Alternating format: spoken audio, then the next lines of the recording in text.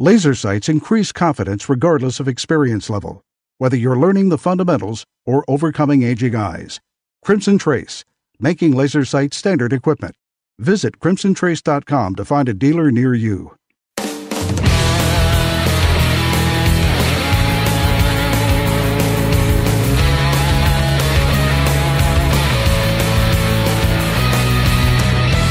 Today on Tom Gresham's Gun Talk, it's the latest innovation in ammunition, a rising star in the world of gun rights, news from the ever-expanding 6 Hour, and more. Call in now with your range reports. 1-Tom Talk Guns. Now, here's Tom. And we are with you. Tom Gresham here. It's Gun Talk, and we're going to be having some fun over the next few hours talking about guns. And somebody told me that there was an election, so I started to look into that. And sure enough, there's one coming up. Who knew? Wow, that's really interesting.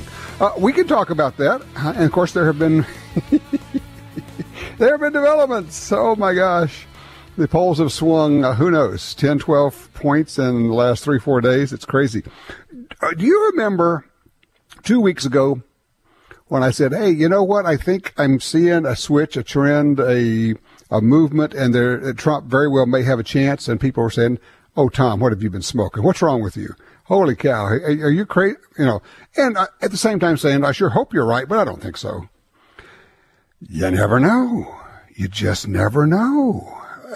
Who knows? We'll talk about that. We'll talk about a lot of things today. By the way, if you'd like to join us, it's 866-TALK-GUN.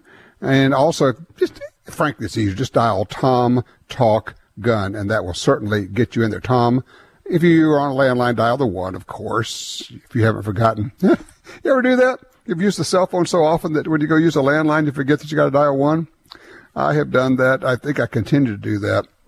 It's use the cell phone so often. It's kind of crazy. So there you go. Oh, by the way, we have winners. We have winners I have to announce. Let's see here. Winners in the Ruger 1022 Takedown giveaway. We're giving away 2 packages that include a Ruger 1022, and I ask you to post your reasons that you would want one on Twitter and on Facebook. Winner number 1, Joel. He says, over the years, I've listened to most of the podcasts of your show. My wife and I have 5 boys, and while traveling in the car, they often ask to listen to Gun Talk.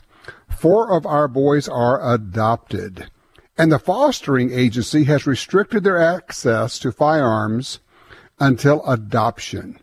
Last week, we finalized our final adoption. Now we are able to take all of them to the range and hunting, and we would love to make up for lost time with a new Ruger 1022 rifle. Well, Joel, you're going to be able to do exactly that. We're going to be getting that to you. Winner number 2 is Josh. He says, oh, great enabler.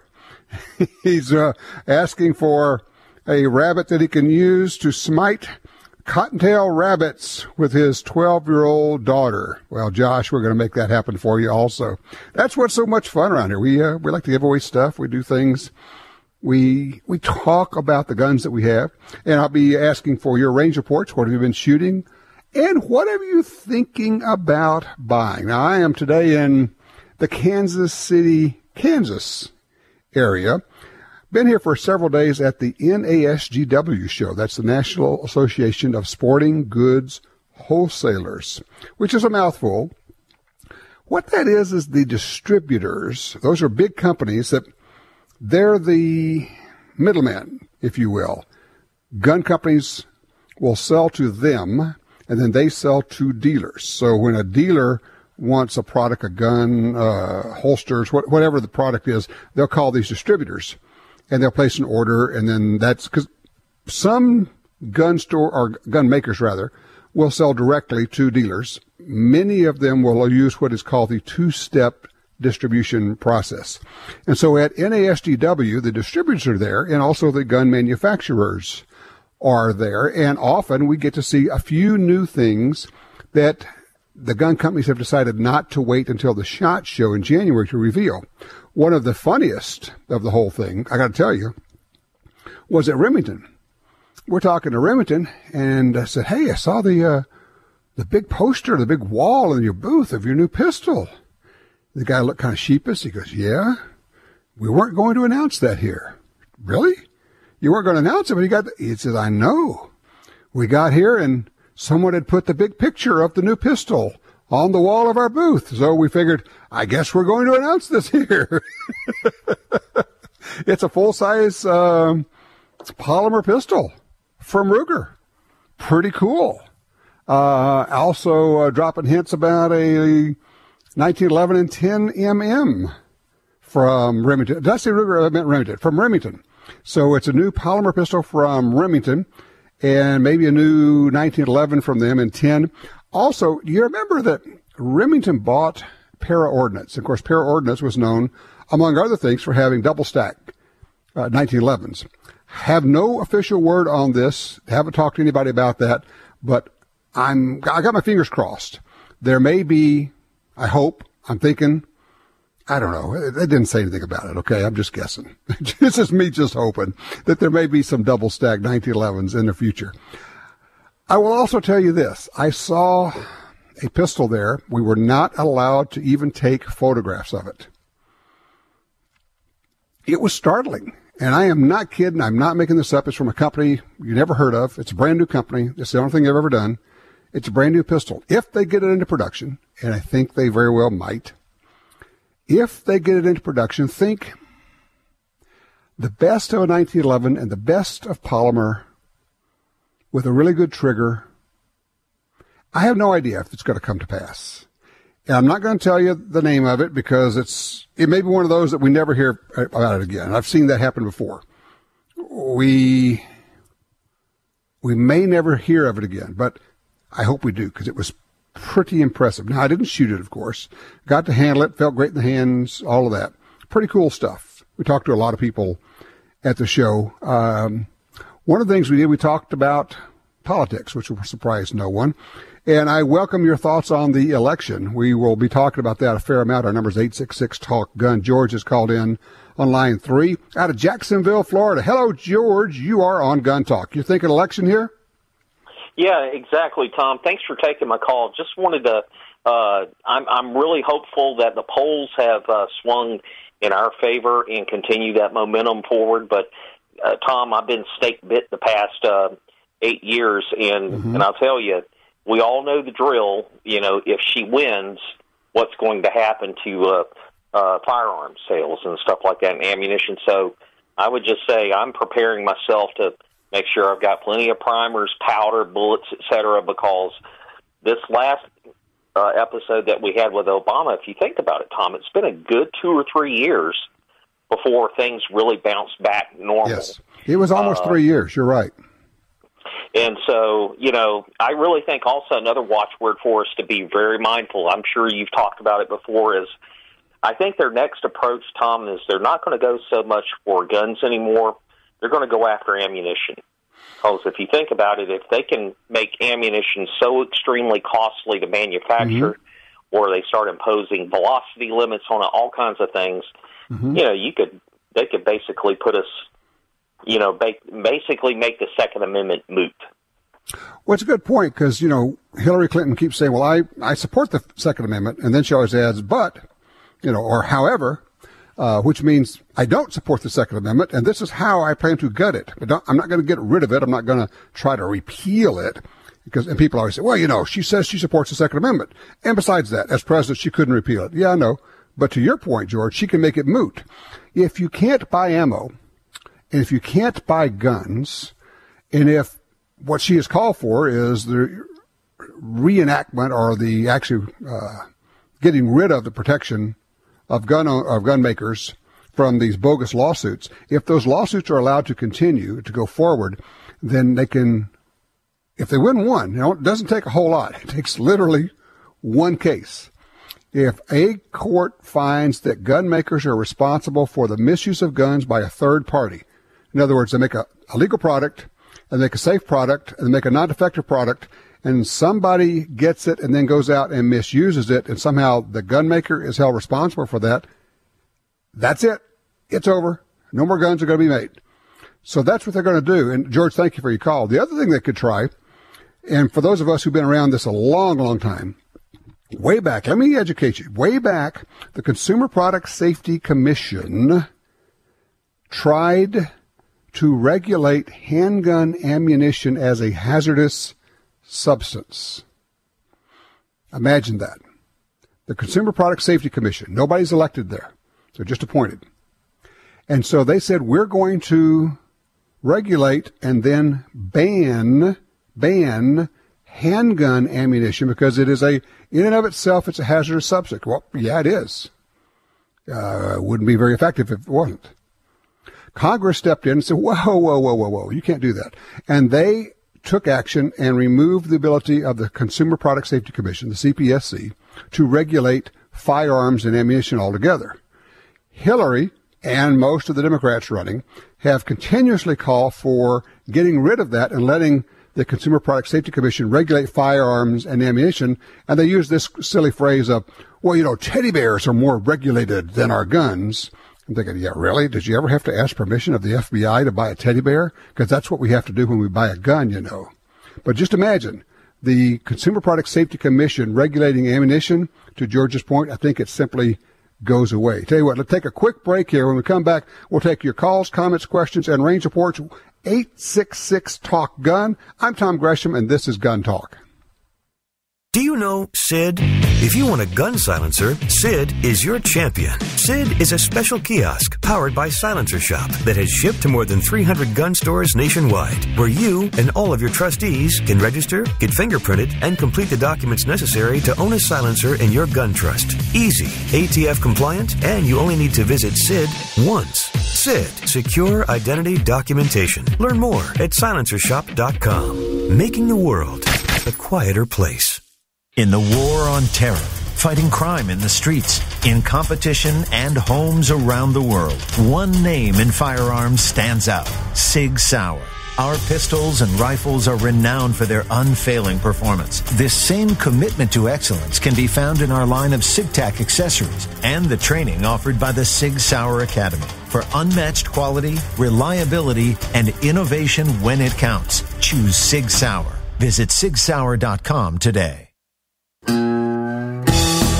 the field or on the range, you need a trigger you can trust. For over 60 years, Timney triggers have been trusted by hunters and shooters everywhere. A Timney trigger could mean the difference between a great shot and a miss. Timney triggers are proudly made in the USA and come with a lifetime warranty. To order, go to timneytriggers.com. That's TIMNEY triggers.com. The Ruger LCRX is a variation of the LCR that features an external hammer, allowing it to be fired in single-action mode. The LCRX can also be fired in double-action mode. It features a monolithic frame made from aerospace-grade 7000 series aluminum, a patented Ruger friction-reducing cam that results in a smooth, non-stacking trigger pull, and a patent-pending polymer fire control housing that significantly reduces weight and helps reduce recoil. The Ruger LCRX Revolver, another rugged, reliable firearm from Ruger. What's important in a gun safe? Security, reliability, safety, good looks? It all comes down to quality. Quality that's built in from the beginning. Liberty Safe has made quality products for 29 years right here in the USA. Trust your guns, your valuables, and your safety to Liberty Safe. Did you ever regret buying quality? I didn't think so. Get the best. Whatever your budget, get a Liberty Safe. LibertySafe.com.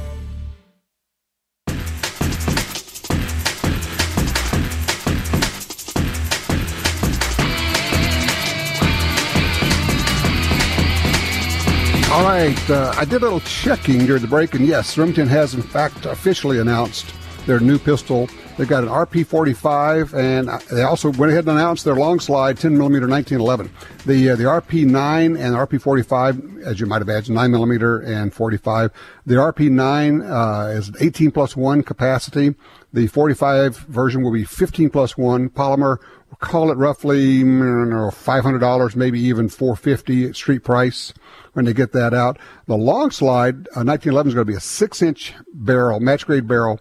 Fiber optics front sight, adjustable rear target sights, 10mm ambi safety, suggested retail price $1,310. Figure it's going to be probably between $1,000 and $1,100 for that. That's pretty aggressive. Remington keeps saying they they want to be a handgun company, and now they say they are a handgun company. I think they have something on the order of 11 or 13 1911s out already. It's pretty interesting.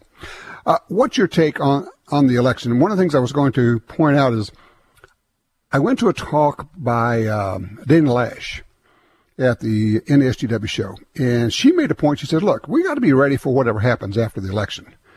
Election's on November 8th, so what happens on November 9th? Either way. And if it's Hillary, what's our plan? It's a good point. What is our plan? Well, may I suggest to you that at that point we better be able to pull a whole bunch more gun owners into the gun rights fight, because right now, what are there? You're in the ballpark 5 million NRA members out of 100 million gun owners. Give me a break. Triple that, quadruple that, and we have a force that is unstoppable. Short of that, if we continue to have hunters out there who say, I just don't get it. I don't know, you guys, what's the deal with these AR-15s? They're not going to come get my duck hunting gun. Yeah, really? Okay, sure. I got a couple of people I'd like for you to talk to in Australia about their pump shotguns being confiscated. Oh, they said it was voluntary. Yeah, it's voluntary. The only thing is that if you don't do it, we're going to put you in prison. Oh, that somehow doesn't sound all that voluntary. Line 2, James is out of Brunswick, Georgia. James, thank you for your patience. You're on Gun Talk.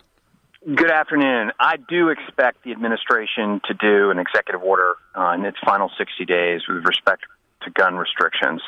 What do you think we can expect in that period?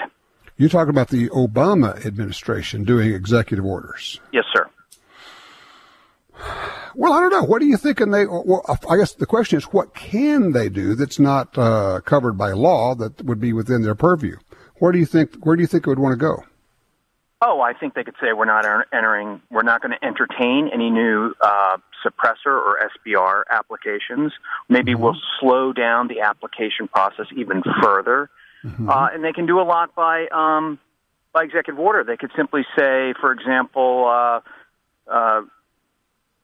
pyrotechnic ammunition is no longer legal per executive order. I don't disagree with any of that. I think that the easy action for them would be anything on the NFA front, and particularly when it comes to SBRs and full auto. They could simply say, okay, we are now through the ATF going to designate those as extremely dangerous, and the Second Amendment does not cover those extremely dangerous firearms, regardless of what went on before. Could it be overturned? Sure. Could it be done? Sure. Yeah, that would not shock me. I mean, it would irritate the devil out of me, and we'd have to fight to get it undone. But yeah, I think that's a possibility. Here's the thing people should understand. And James, thanks for the call. Barack Obama, when questioned, 12 months ago, I guess probably about 6 months ago, about his administration, and he said, he says, I really don't have any regrets about the 8 years I've had. Well, he says, except for one. He said, I was not able to pass the gun control that I wanted to get passed. I find it interesting that of all the areas, foreign affairs, domestic affairs, Obamacare, wars, everything else, the thing that he regrets is not being able to restrict your human rights. Because it is a human right to be able to stay alive. And if you restrict the means by which you can stay alive, you are impinging upon, and actually doing away with human rights. And so to tell people you can't have the means for protecting yourself and your family, that's taking away their human rights, not civil rights. Civil rights are basically awarded to you by a government. Human rights exist completely apart from the government. And so for President Obama to say, one of my big regrets is that I was not able to get gun control passed. It's telling. It's telling because it kind of gives you a look into where he is. Not that we needed anything more than what he's already done. In terms of the government should take care of you. The government will tell you what you can and can't do. The government knows better than you do. The government will protect you or not, and either way it's okay. Because if the government chooses not to protect you, it's still okay because we're the government and everything we do is right.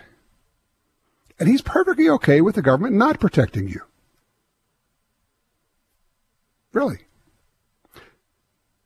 Jill is called in on line 1 out of Richmond, Virginia. Hey, Jill, you're on Gun Talk. Yes, and never mind guns. It's the whole idea of self-defense that people are against. I was summoned for jury duty the other year, and I've been summoned before. This time the summons said I couldn't take a weapon down to the courthouse. Not only no gun, not only not my knife. By the way, I don't have a gun anymore. I had one once, but it was stolen from me years ago. But anyway, I couldn't even take a bottle opener, a certain thick, heavy bottle opener I've got, the kind that takes, tops off of glass bottles. Anyway, I wasn't even allowed to bring that. So I went down there anyhow. I went down there without a bottle opener. And I just had some ballpoint pens, and I thought if worst came to worst, and then someone attacked me, I could jam that in his eye, in the person's eye. But anyhow, I was sitting there in the courthouse pitching, and I said, first they violate the 13th Amendment by making us come here. Then they violate the Second Amendment by not letting us bring a weapon. Then they violate the 8th Amendment, no coke in the machines, and so forth. But not letting us bring our own coke. I hadn't heard the coke in the machines amendment. That's a new one. But, Jill, I kind of like where you are. I like your feistiness, and you're exactly right. They say, well, this is a gun-free zone. Really? Except the problem is, how are you going to protect yourself? Oh, you don't have to because we have protection here. Really? And we still continue to have shootings in courthouses, in courtrooms, outside of courthouses where bad guys wait for people to come out and shoot them there. Yeah, well, you know what? Tough. You don't get to protect yourself there. It's more of the same, and what the same is them saying your life simply isn't important. And that's the Barack Obama, and that's the Hillary Clinton way. Now, I have an idea. What if she got elected and then she got impeached? That would make them the only husband and wife both to be impeached presidents of the United States. A singular achievement. It's not much to look forward to. Then again, I think we have other things to talk about. 866-TALK-GUN.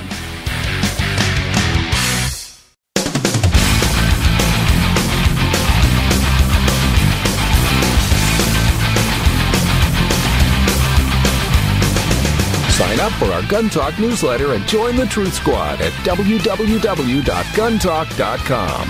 Now, back to Gun Talk with Washington Times opinion page regular contributor Tom Gresham.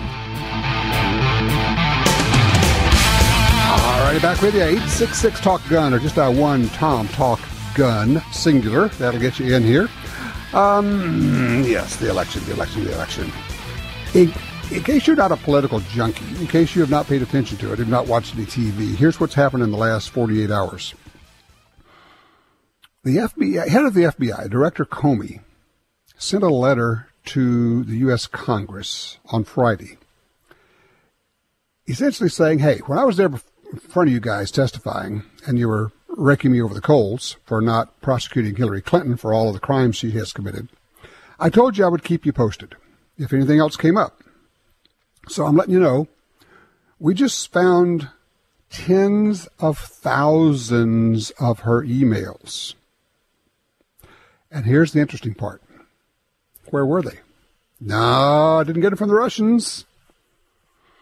They were on Anthony Weiner's computer. Anthony Weiner and Huma Abedin, his wife. Of course, Anthony Weiner being investigated for, and with any luck will be sent to prison for, his texting of minors, sending pictures of his junk to minors. People do go to jail for that. One would hope that someone would see to that with him. Now, this is Huma Abedin, Hillary Clinton's closest advisor, who, questioned by the FBI, said she had no documents, she had no emails, she had destroyed all of her devices. Which, wait a minute. If you know you're being investigated and you take a hammer to your phone, do you do that because you have nothing to hide? They took hammers to the phones and destroyed them so no one could get to the data that was in there. Yeah, you always do that when you're innocent. But let's move forward. So the FBI announces on Friday, we have found tens of thousands of Hillary emails. And oh yes, they don't say .gov. They are Yahoo accounts and their other accounts. And oh my gosh, some of them actually went to the president and the president's answering them. So that means that the president lied when he said he never realized that she had other servers, other email accounts. And he said the first I ever heard of this was when the media reported it, except that he was answering her emails, sending them to the Yahoo or AOL or the who knows whatever accounts, not the .gov accounts. So now we have the president lying, although we know he does that a lot. So what's it all going to mean? Probably we won't get anything more from the FBI before the election. We're only 9 days away after all. And of course, there has been this constant drip, drip, drip of WikiLeaks. But the Democrats have been saying, well, don't pay no attention to the content of the emails that are being revealed. Pay attention only to the conduit through which they have arrived. These are stolen emails. That's the phrase they like. Stolen emails. Why would we even pay any attention to those? Well, because they have interesting content that shows that you're a liar and you're a criminal. And it's actually, you're a criminal family. In fact, you may be America's top crime family, the Clintons. That's why we might pay attention to it. But in this case, these emails have come off of Anthony Weiner's, I do like saying that, Anthony Weiner's computer. You can't say it's from the Russians. So what you say? You say, well, we have to, CNN has already called for the firing of the director of the FBI. This would be the CNN that was very happy when he decided not to prosecute Clinton for her crimes. What's it all mean? Well, a lot of people have already voted. A lot of people voted before this came out. But there are a ton of people who are going to be voting over the next 9 days. And then they're going to be voting on November the 8th. And this may be just enough to put Trump over. Maybe. What's your plan? What have you been doing? What do you think is going to happen? Do you have a plan for either way? What are you going to be doing? Love to know what you think about that. Line 3, Dana is with us, driving to Colorado. Hello, Dana, you're on Gun Talk.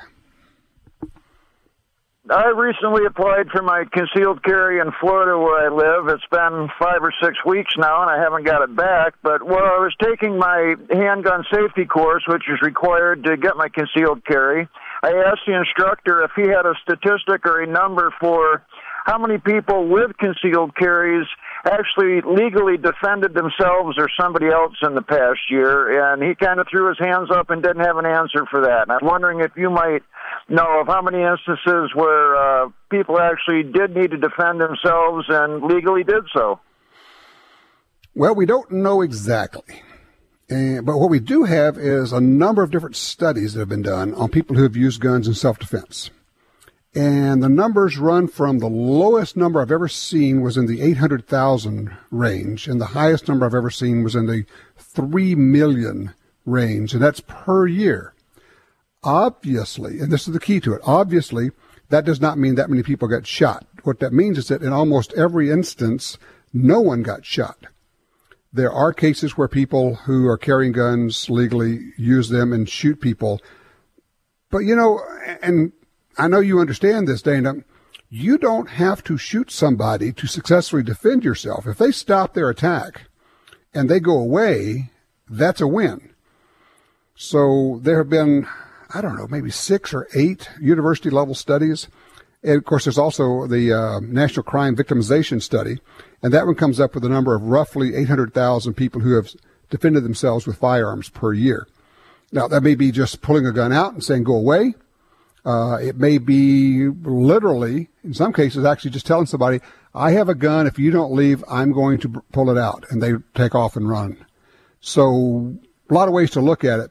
We don't have any hard facts. Now, some states do keep records on their concealed carry permit holders and if they've been involved in a shooting, but they would not have any information on whether this person had a gun, pulled a gun, and said, go away, and the bad guy goes away, and nobody ever gets called. The police don't get called.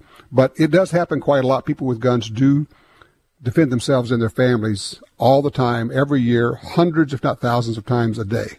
All right, 866-TALK-GUN, that's our number. You got any range reports? Been shooting anything? Or are you planning on buying anything for the holiday season? Let me know. Also, what is on your mind? Are you thinking about buying anything in the next 9 days? 866-TALK-GUN.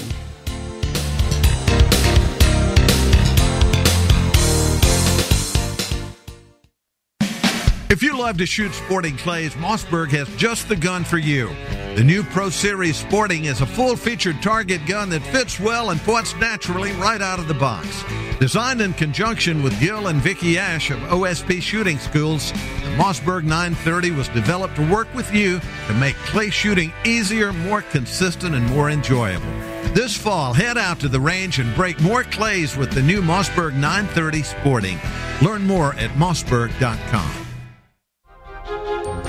If you carry a gun, you need training. Your concealed carry class was definitely not training. But time, money, and obligations keep you from spending days at a shooting school. The trusted folks at Gun Talk can help.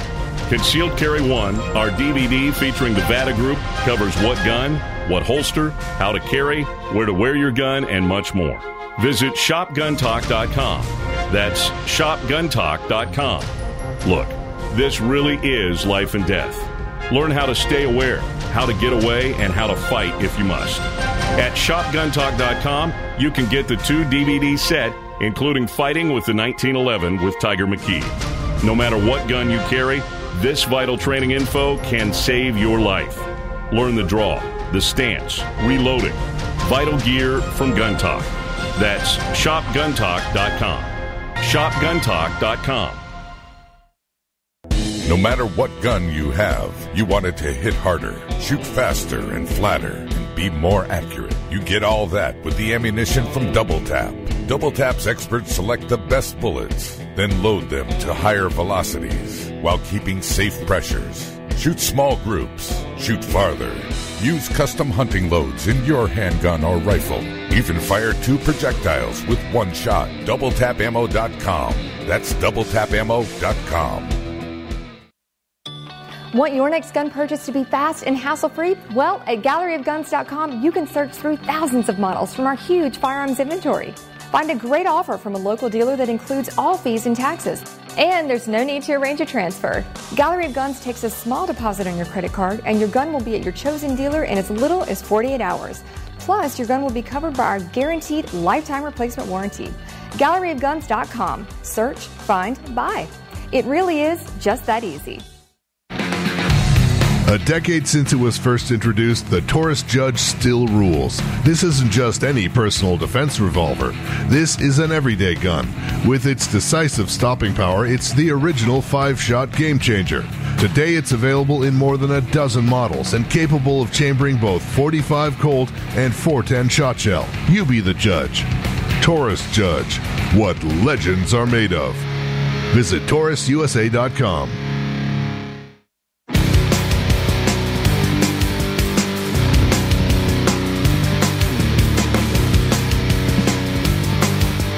All right, back with the 866 Talk Gun. Oh, yeah, yes. We have winners. We have more winners. Our Liberty Safe giveaway. Let's see here. We gave away HDX 250 handgun vaults. 4 winners. Kevin V.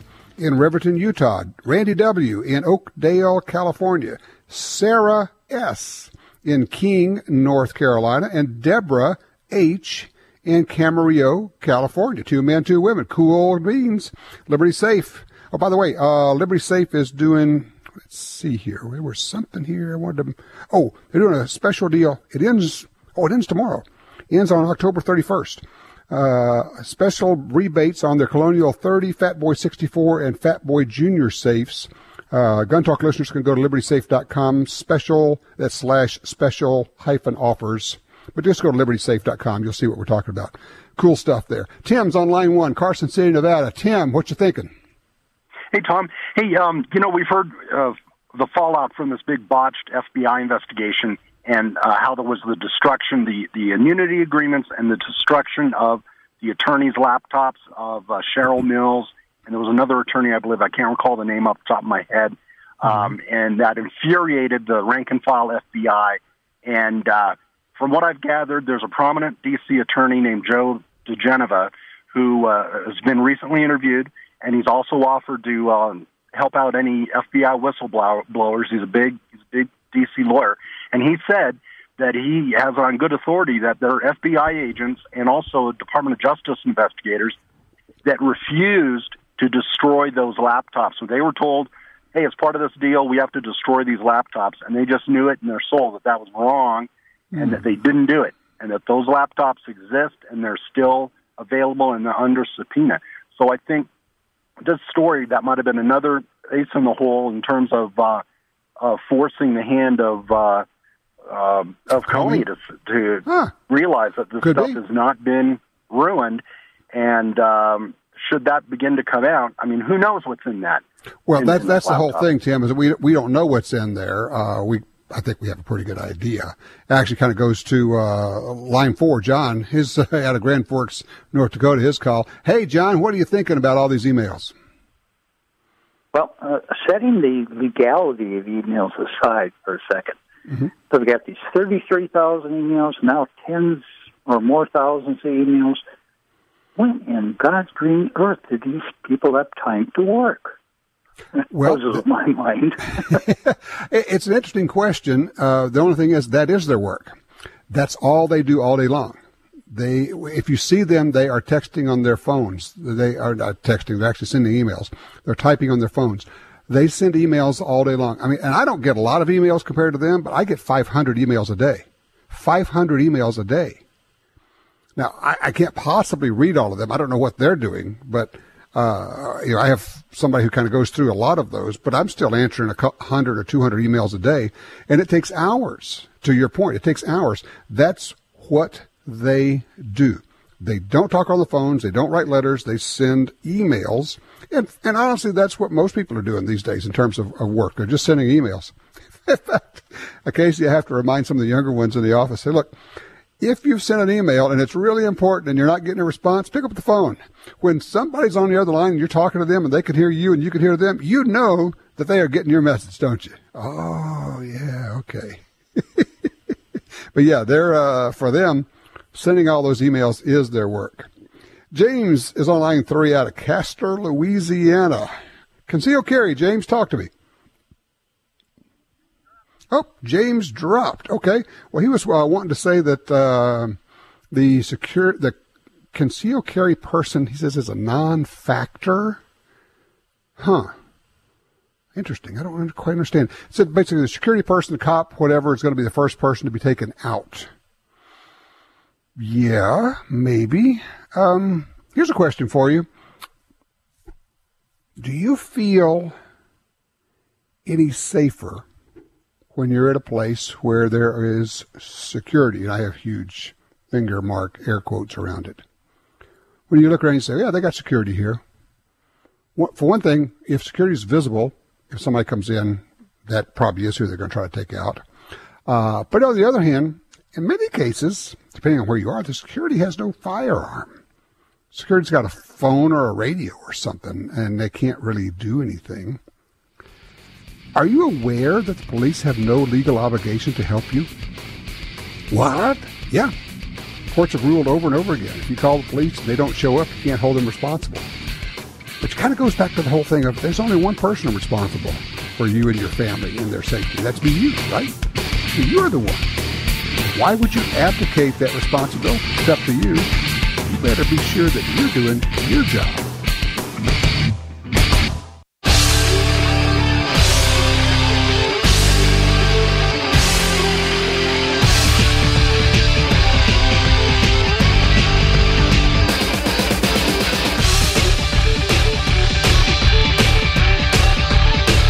All right, back with you. Line 1, going to the phones.